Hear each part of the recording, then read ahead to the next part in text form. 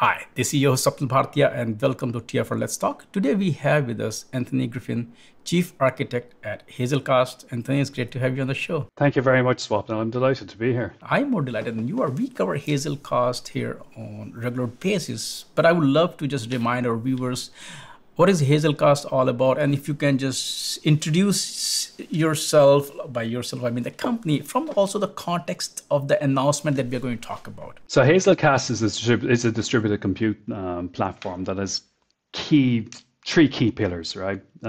Fast in-memory data store, distributed compute, and stream processing for dealing with event-driven real-time data.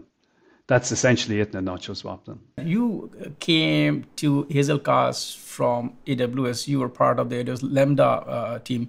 Talk a bit about what attracted you towards Hazelcast. Why did you decide to move? I really enjoyed my time at Lambda at the cutting edge of a serverless, and I got to work with some truly inspiring leaders like AJ Nair and Pádraig Craig and his team in Dublin. But before that, I had always admired Hazelcast, admired the brand and how Hazelcast brought simplicity to distributed computing, to the complex world of distributed compute. Adrian Soares, the CTO of Hazelcast, reached out to me. And I'd interviewed with Adrian in the past, and he mentioned that he was building a world-class team. He's hired people like Dr. Stephen Weston recently and Colin Furlong as a VP of Marketing. And he asked me would I be interested, and the opportunity to shape a smaller company and take it on a transition, and then to bring a lot of my expertise around building real-time trading engines before I joined Lambda, and then my recent experience from Lambda as well in operating at scale, and plus the mechanisms in Lambda, bringing those to, I guess, a scale up was an opportunity that I couldn't resist. Adrian has a super reputation in the city of London, where I'd worked for a long time in low latency trading. So I also took the opportunity to work with Adrian. Now let's talk about the announcement that you folks are making today, the vector search capability. Hazelcast has been always very strong at storing highly structured data. All right, got a long reputation of doing that, 10 years plus, right?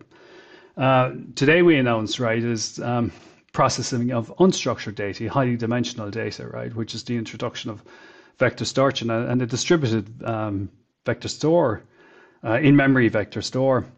What it does for Hazelcast opens up a whole new set of new use cases, right? Semantic search, semantic caching, which allows us to integrate in with large language models, and then also integrating with embedding models as well, right? So we're storing vectors natively inside in Hazelcast.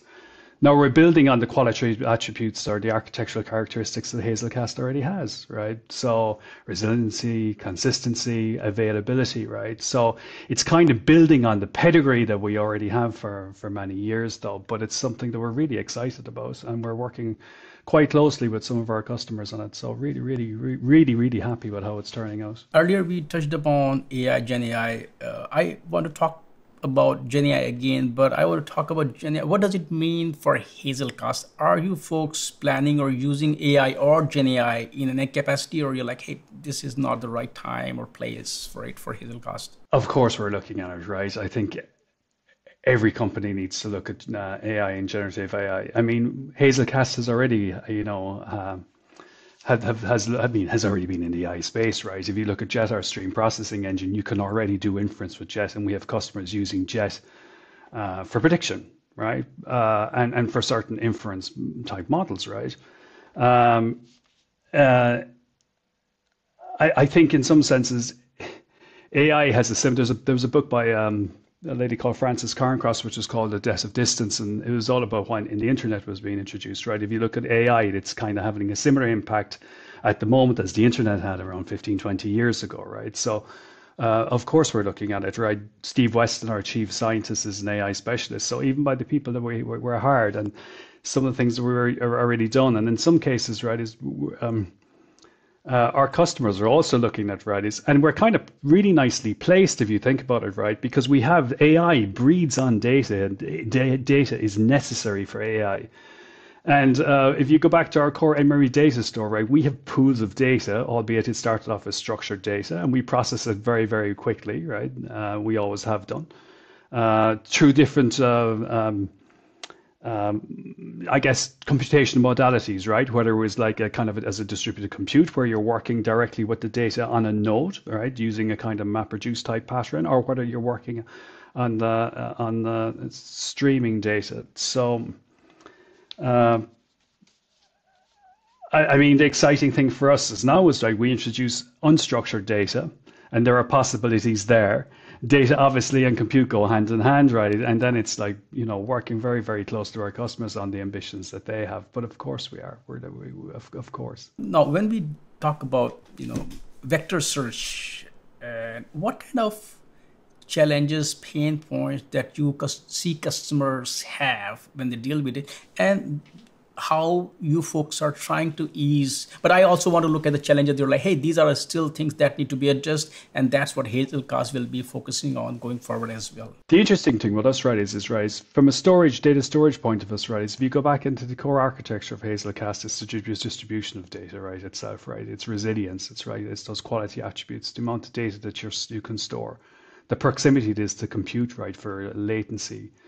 So Hazelcast brings all those things, right? We're laying vector store on top of that core foundation, right? So the pain points we're solving with unstructured data are again being solved again by having an in-memory store for for vector processing. And if you can talk about what are the things that, I mean, of course, you cannot share too much. We are just talking about the announcement that you just folks made. But what are things that you folks are working on? What are the things that your customers, users, ecosystem partners, even competitors should be excited about from Hazelcast? I think the most exciting thing for us, of course, is what we're doing in and around AI with the launch of vector search, right, and how relevant that is for AI workloads. I think that's pretty exciting for our customers, and also that we have Steve Weston working on it. Steve is visiting a professor with Imperial College in London.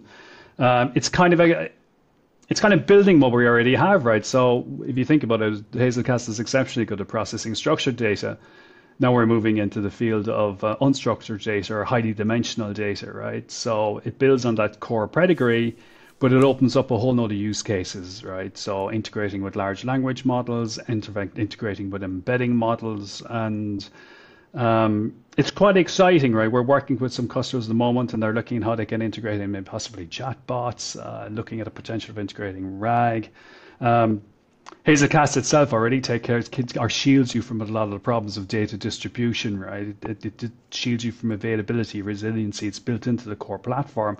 And now we're layering vector search on top of that, right? With a high performance vector store. Anthony, thank you so much for joining me today and not only talk about your impressive career, but also Hazelcast and this new announcement that you folks are making today. Thanks for great insights, and I would love to have you back on the show. Thank you. Thank you, Swapna. It was a pleasure meeting you.